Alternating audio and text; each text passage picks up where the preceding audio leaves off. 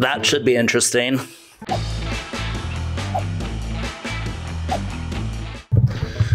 Well, that should be interesting.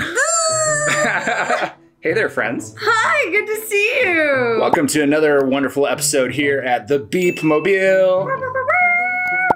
Nice sound effects. Thank you. Thanks for being here. Thanks for watching. Today's a big day. We're gonna start to set down the foundation of our counter. This is exciting. This is all about the kitchen counters, situated directly underneath our DIY skylights for tall people that go around the curve, right next to the bathroom with the sweet curved wall. I don't know if you've noticed yet, but we kind of have a curved theme going on. Well, the bus is like super masculine, straight formation, so we're adding a little female balance. Yeah, this thing is definitely gonna be dainty and it's gonna be rugged all at the same time. You got that right.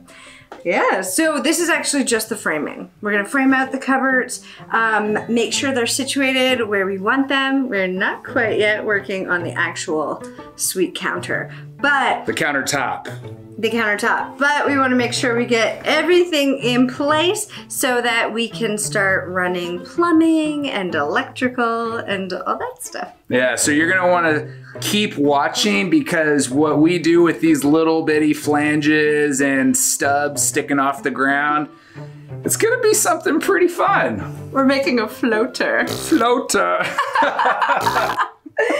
right, let's get to it. Time to get the little footies ready. So for this project, we've got Ear Pro, Eye Pro. I don't know why Ear Pro for this, but it's gonna get loud in here. Eye Pro, booties, and mechanic gloves, because these are greasy. They grease them up so that they don't get rusty while sitting on the shelf waiting for plumbers to come scoop them up. So what we're gonna do is take a degreaser. Pretty sure this is Simple Green. It's been a while since we mixed it. What I'm gonna do is spray them down like so, whoop, and give them a little rubber-rooney with a dirty old t-shirt. And I'm gonna do that with everything before we spray paint them and let them dry before you spray paint them. But yeah, these should be really cool. We're going for a little bit of an industrial, rustic meets dainty look, so this should be awesome. I'm just gonna set these out how I'm going to spray them. I'll just have these guys standing straight up like this, and then the little flanges, they're called, I think, floor flanges. Once I've sprayed all them, I'll just sit them straight down. And then when I go over them with the spray paint, I'm just gonna do a nice dusting. I'll show you that in a moment. Just let those soak in.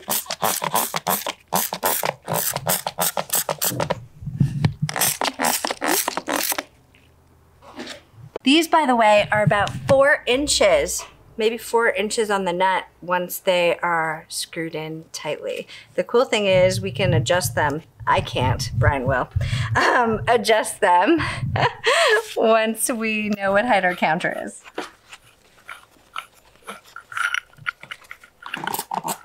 Grab this. Thank you.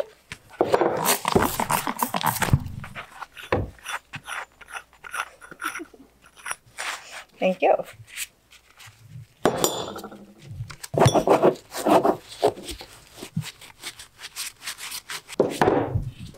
We're doing the floater counter, well, cupboards, because we spent so much time working on our floor that we were like, how could we see more of our floor? It seems like such a shame that we did all that work to that floor and it's just gonna get covered up by counters. So the floater, that's how it came into existence. Floater, not just in Western Hemisphere toilets. This floater you can actually eat off of.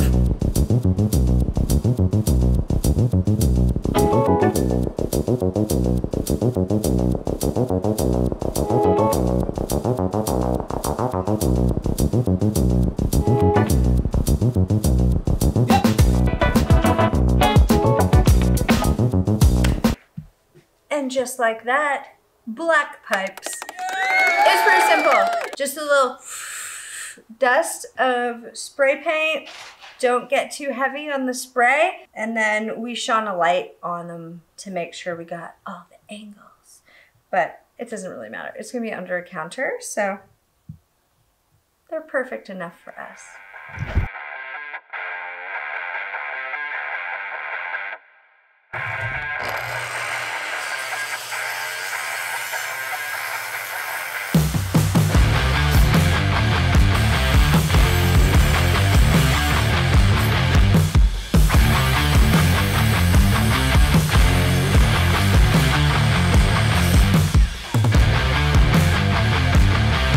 Two 17ers to put our posts on. Come on.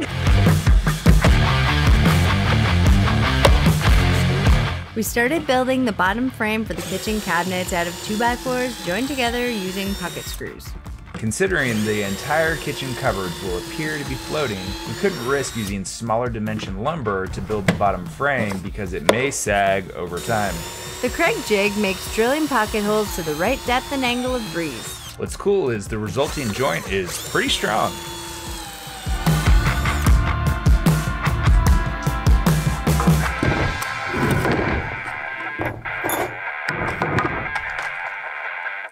Nice.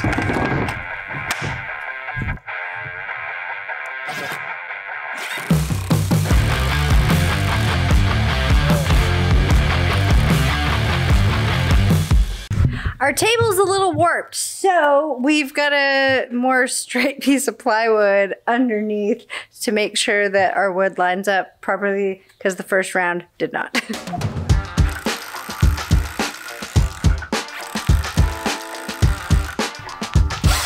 Look what we made! That's already one piece, totally done. Yeah. Basically, our flanges are going to sit somewhere. They'll be on the other side. This is the underbelly, but they'll basically sit. Awkward. I'm so awkward. Basically, the flanges are gonna sit somewhere in here and on here. That's it. So we're planning on having these set 4 inches from the edge here, because this is actually gonna be the part that faces the ground, and that'll give us some toe kick area. And then the nipples will be put on there, and then another flange will be put directly onto the floor and then screwed into through the subfloor and everything. Show them which piece is a nipple so they don't think you're a weirdo. That thing's a nipple. Which it makes sense now looking at it. Oh. Ah! I didn't screw it all together. Still needs to dry a little bit. So from this level, imagine this being upside down right now because the floor's actually right here. And these aren't screwed on yet. They're still drying and they're still a little tacky. But just to kind of give you a visual, this here to the floor will be 4 inches. And then the edge of the nipple, these are 3.5 inch nipples, together, once they're screwed in together, the floor flange and the nipple will be 4 inches tall, and the edge of the outside diameter will be 4 inches from either of the edge, which will be ample toe kick space so that we're not stubbing our toes on everything. Cabinets generally have toe kicks that are built in. Most people don't notice them because, well, heck, they're 3 or 4 inches off the ground. So this is what we're doing to have a floating counter because we might do some like cool lighting or something underneath. Who knows? That even gives Brian enough room for his big canoe shoes. Table saw is unplugged. We ran out of surfaces, so this is the surface. Now we're gonna countersink these puppies.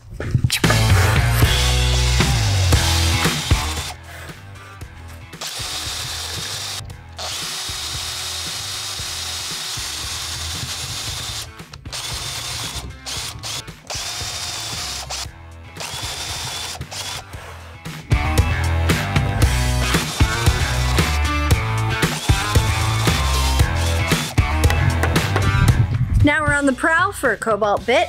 We gotta pre-drill some holes for our low furring strip to set the counter on. You find it? I think I found one. This one should work. It's the 1/8 inch. Matches our screws. Yeah, so even though it's got a self-tapping drill bit, I found that pre-drilling pilot holes makes it so much easier and faster. To the bus. Right now we're just measuring 4 inches up for our attachment points so we can pre-drill the holes in the metal so then we can stick up another furring strip and then the counter will rest on top of that. Well, not really the counter top, but the cupboards. That's dead nut.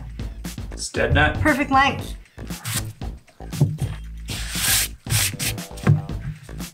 How exciting is this? That is really gonna look so sharp. So nice. It's gonna be so nice. Sharp, sharp, sharp. Feeling sharp. Oh yeah, thank you. Feeling sharp. Oh, those are sharp. Yes. Speaking of sharp. Can I do it? Yep. You're gonna let me do it? Yep. All right. Just get it started. You get it started. And the next one? Yep. Start them all? Yep. Make sure you wrap the place in. Cool. There's no aggressive for that. Alright, now this one, the final. Ooh. Go I for go all it. the way? Ooh, ooh. Just strip it. Oh, baby. Oh, no. I like to put him on the edge of his seat. Oops. He loves watching me do screw holes. Oh yeah, I stripped the shit out of that one. Make sure it goes in there straight, Garcia. I am. The whole thing, okay? It's pretty good. There are purple gloves. Oh, yeah, straight. Oh, didn't like that one. There we go. Oh, wow. That's special. That's like tassels for a screwdriver. Gentle. You're ruining our shot, man! Hey! Zip! Zip it! Right over there! Hey! Hey, you noisy one! Shh!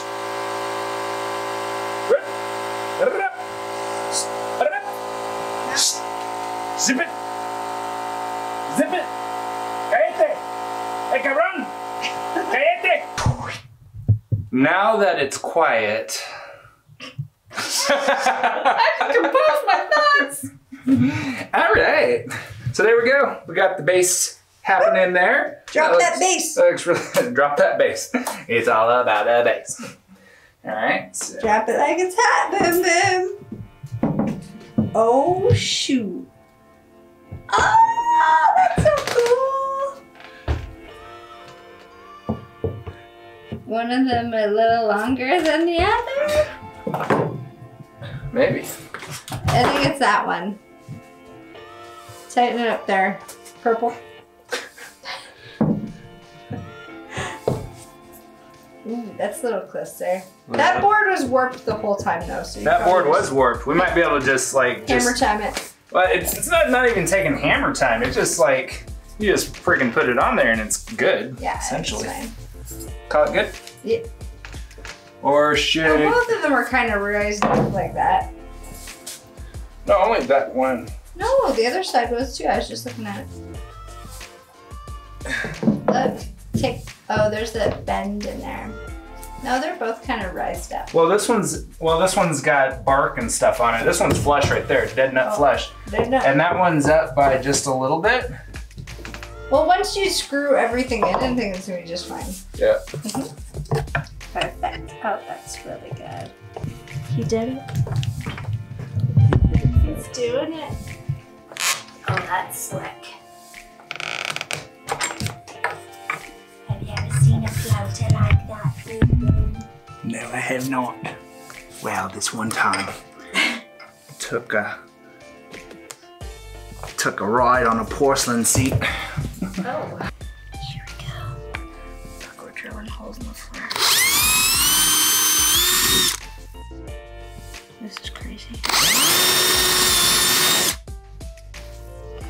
I know I already into the floor in spots, but it seems crazy to drill into it, like right in the middle center playing field. Yeah.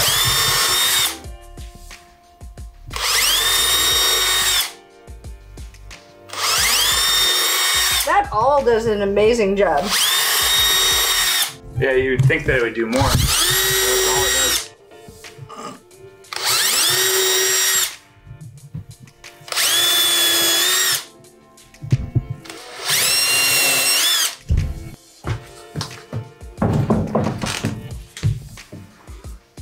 Now it should just line up. All right, I see it lined on this one. Hard to see. It doesn't all have the light. I'm lined up on all of these. I'm lined up on all of those. Cool. All right. I think if we push it just a hair this way, then they'll be centered. Looks good here. Those are perfect. Yep. All right, let's see if this little universal joint. So we got a little universal joint on there. It's basically a little joint-a-rooney so that we can get in there at a weird angle without having to unscrew it. Cool. So it's a little floppy to start with. Oh, it's gonna work.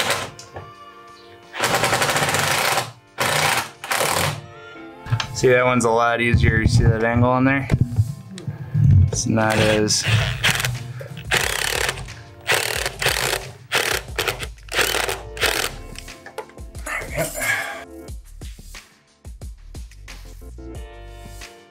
Hey there, guys. So yesterday, we screwed these screws. They're roofing screws. We use them on the perimeter of our skylights. You can watch that video right here, which worked really good for our skylights. And we thought this would look super cute in the feet of these. Plus they got rubber washers, so they wouldn't like squeak or rub around or bump out. So when I was putting one of them in yesterday, I cracked the wood floor just a little bit. Brian says either one of us would have done it. It wasn't just like my terrible technique. So today we are actually gonna replace them with proper wood screws. These are actually a good fit for these holes. Brian will explain more about why the screw is better. So we're gonna replace them. I think gold would look super cute with the black. What do you think? I totally think, and to elaborate more on what you're talking about, so these deck screws here with that smooth shank right here, what it'll allow it to do is pull the flange down, and the more aggressive wood screw thread will grip better into the subfloor beneath the barn wood floor, and so it'll cause that to pull that floor up and pull the flange down versus using this screw, which is actually a metal roofing screw.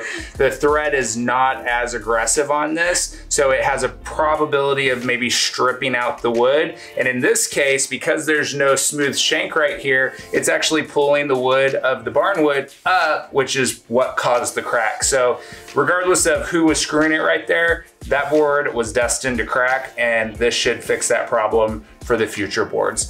You live, you learn, right? I can't hold it anymore. Can't hold it. That was a bad side. That made me sweat, actually. I was like holding the camera out like this, and I wish I could selfie the camera to show you how heavy this thing is, but it's probably like 20 pounds. The camera? 10. No, I think it's about 5 pounds. It's 5 pounds. Maybe. But that was like pretty hardcore shoulder lift. So we're doing a 1-for-1. We're now backing out all the black screws, and then we're gonna slide in one of these gold screws instead, just to switch them all out. And we really want this to be bomb-proof. So we're making some adjustments, and that's what you gotta do. Like, if it doesn't work the first time, it's not a failure that's going to end it all. It's like, oh, that didn't work out how I thought it might have. Maybe I should do something different and just adjust. And that's part of building a schoolie. Like, there's no right or wrong way of doing things. There's good, better, and best ways. And so just figure out what's good, find out what's better, see what's best, and then pick one. Yeah.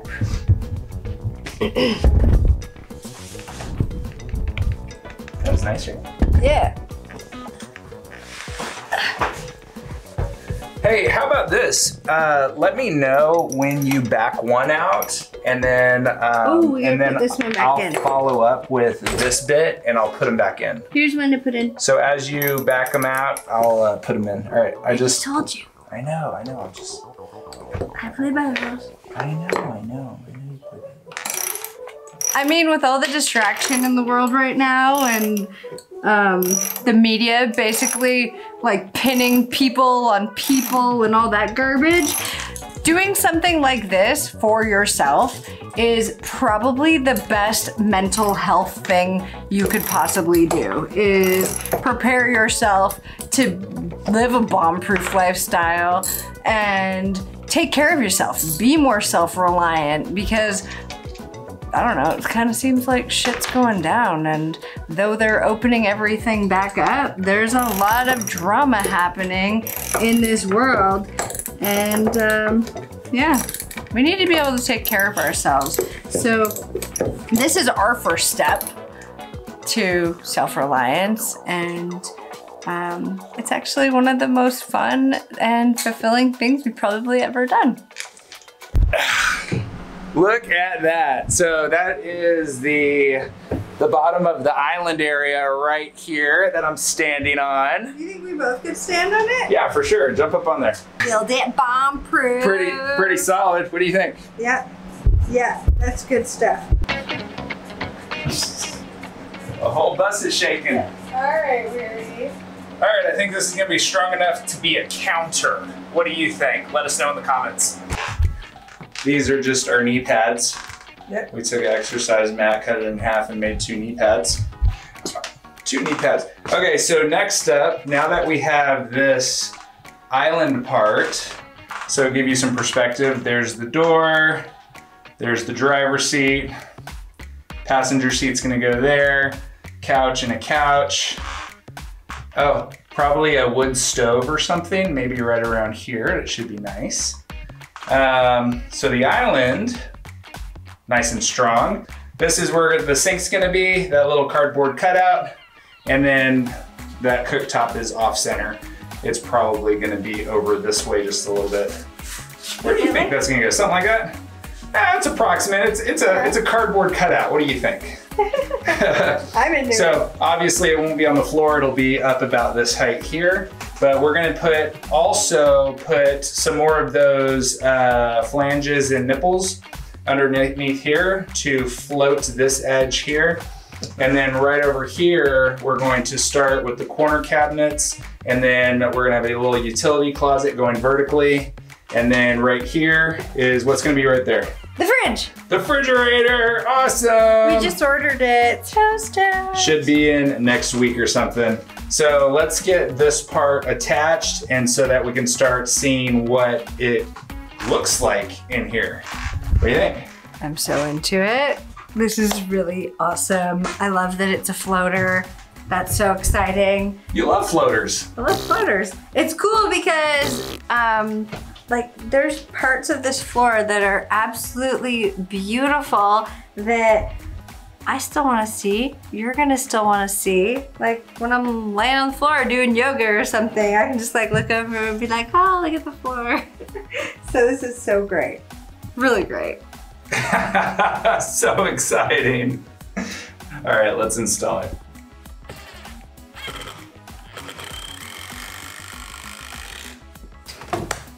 There. Nice work, us. Nice work, us. Now we totally understand why some people don't wear gloves, because it's hot. It's pretty warm. Heck. It's pretty warm. I actually reverted to my old ones that have a hole in the thumb because they're like less insulated than my brand new ones. They're hot. Hot, hot, hot. We try to keep putting them on, but I feel like all day I'm like on again, off again, on again, off again, on again, off And I again. think it really depends on like what we're doing as to whether or not we wear gloves. Like screwing in a screws, like it's fairly benign. Like you're screwing in a screw, but whenever we're using power tools and stuff, we try to put gloves on. Or if we're like moving a bunch of wood to prevent splinters and stuff. I don't want splinters. She doesn't want splinters, folks. I also don't want to break my nails. So there's that.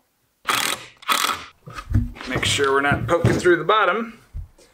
How the new screws do? New screws did great! Boop, boop, boop. So what I liked about the new screws, come check this out. Come check this out closer. So here's a cross section of what the floor flange is and the nipple with the screw. This is a 1.5 inch deck screw. What that looks like going into the wood. So notice that it didn't protrude past it. We still had a little bit of room. I did check anyway, just because it kind of sucks in real nice and tight. But that's essentially what it looks like right about there. 4 times, 8 times per each. What are you doing? Well, they went on real nice and smooth, but you know what? This is actually gonna install this way. So we actually put these on the wrong side. So we're gonna put them on the other side now. You can't be good at everything. And when you're not, you're not. And that's fine. Not everything's gonna run smooth. That's the best part. So something that keeps coming up in the Skoolie groups is this, like, my family and friends think I'm totally crazy for doing this. And we totally understand. I think a lot of people we know probably think we're insane for taking on a project like this, first of all. And then second of all, wanting to live in it. People just like don't always get the concept of going tiny. Like, how could you live in something so small? You know, why would you want to live in a vehicle? And there's so many questions about it. And I guess something that keeps coming up for Brian and I is self-reliance. We really want to be more self-reliant. And that's important to us. We've seen a lot traveling to different countries. We've seen countries that, you know, we're on an island and you go to the grocery store one day and there's like hardly any food on the shelves, and then you go the next day and it's abundant and there's millions of people, or thousands or hundreds or whatever. There's a lot of people in that grocery store and people are literally fighting over food. And this is before this whole crazy pandemic. That was kind of a little hint for us last summer. We were like, whoa, things are kind of crazy. Like, what would this island do if ships stopped coming and stuff? What's crazy about all of that is back in 2017 when we first quit our jobs and everything, people thought we were crazy to go out and branch out and do our own thing. And now there's more and more people who are like, wow, doing something on my own, you know, starting a business online, building a Skoolie, doing anything that you're rather than relying on, oh, I've got to go to work for a job, like doing your own thing, that's always appealed to us. And so I think that there's like a huge awakening happening and a huge disruptions going on right now all across the world that's causing businesses to shut down the traditional brick and mortar style. But what that's doing is it's forcing people to, and businesses that are trying to stay afloat, to go into the online sense and start doing video conferencing so that they can get work done and still stay afloat. So it's like what we were originally told that we were crazy about, now everybody's like, wait, I need to find something that I can do online and work on my own, sort of thing. Right, and I think like something that's becoming so obvious is our fundamental needs need to be met. Like people want safety and security and the way the economy's going and the global pandemic, like. And people want good food. People want like, good food. Good, healthy food. Yeah, people want good food, people want shelter, and they want to be safe. And nothing about what we're seeing on the media, at least, feels safe. So for us, we just turn that crap off and put our nose down and we get to work. And this has been one of the most satisfying, fulfilling projects because we're learning new skills every day. Shoot, if things really hit the fan, we'll be happy that we have this and having all those skills that you're acquiring. So really, is it us, the crazy schooly people who are insane for wanting to live more smart, more simple because it's actually becoming necessary? Or is it everybody else who's feeding into the drama and, you know, ruining their lives over it? Just saying, something to think about.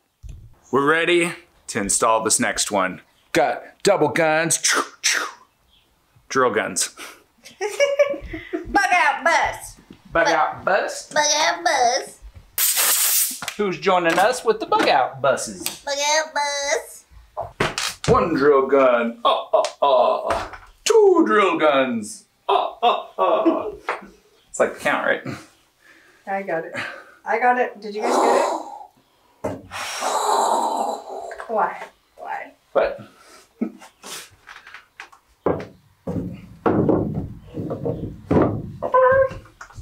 Look at that. Look at it. Look at it. Look at it. Change your plans. That's what happens when you're building a schoolie. Plans always are being changed. And that's cool because creativity sinks in and you're like, oh my gosh, what if we did this? So what are we doing? Well, we realized once we got going here that this corner was kind of going to be wasted under the counter. Corner cupboards, Not so great. sometimes they're problems. More problems than good. So Brian had this great idea to extend the bathroom out a little bit. We're gonna move the wall.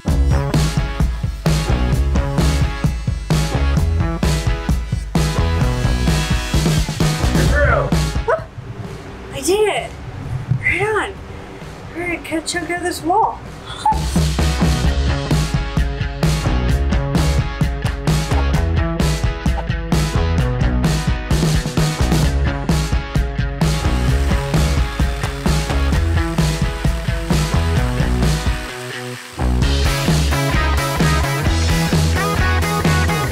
So now we're gonna start cutting the walls for here, this wall, right here, this wall here, and this wall here. And then we'll do our plumbing and electrical all from the other side inside the bathroom. So Brian is just getting going on the curve. Let's go. Bird footprints.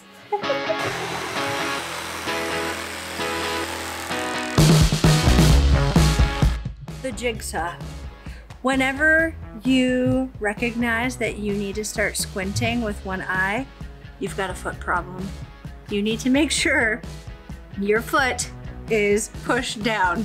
In one of the last videos, you would have seen me squinting or heard about me squinting because the board was vibrating so much I couldn't see my line.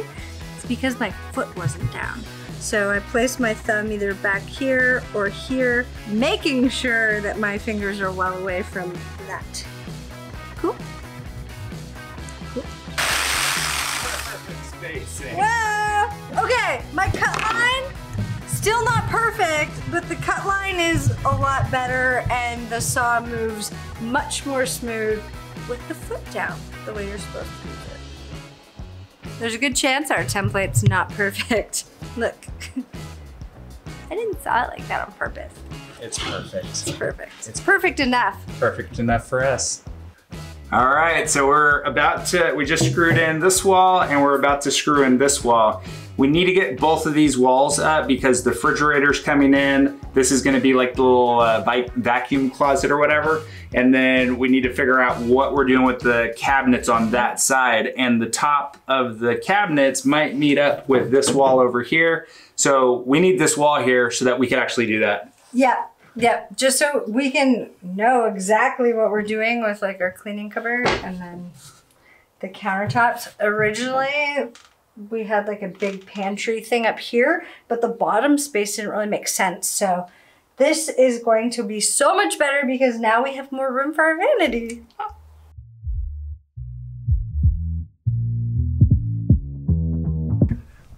It's getting warm in here. It is. Holy smokes. We're trying to cap off or seal in this under counter region. Yeah. So Brian's been cutting and recutting this little sliver, and he just came up with a really good idea. Yeah, so we're going to unscrew the top edge, and then after we unscrew the top edge, that's gonna give us just a little bit of room because it's not able to make the turn, even though it's the right height because of the edges. So we're gonna unscrew that and then put it on, screw it in, and this is gonna prevent like dirt and stuff from getting into the back edge of where the reclaimed barnwood floor goes towards the wall, towards the expansion joint back there. Technical.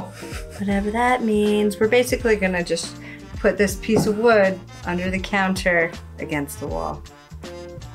Now we're cutting a skinny piece to go along the edge of our frame for the bottom of the counter. Brian calls it the skirt. So we're cutting a skirt. Our skirt simply just needs to be the width of a 2x4, which is only about 1.5 inches thick. And then we're gonna round the edges because of the counter being floating. If your foot goes under it and your ankle hits, you don't want that edge to be rough. So we're gonna round it and then we're going to sand it and make it nice and smooth. It's gonna be beautiful.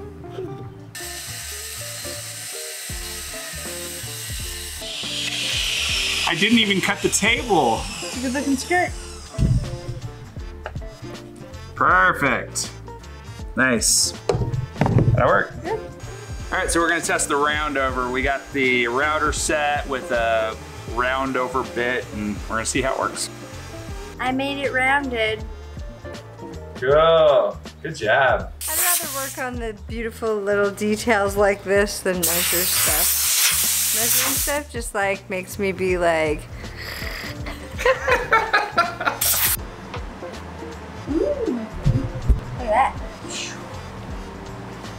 Beautiful. Aaron applied a nice healthy bead of glue, followed by smoothing it out to get good coverage. After that, we put the 1/2-inch plywood on top and stapled it down using the pneumatic stapler. In most instances, we would just screw down the boards, but because this is going to be one solid unit on the bottom, we went ahead and glued it and used staples instead because it'd be faster to apply. And in the long run, it'll hold together just fine.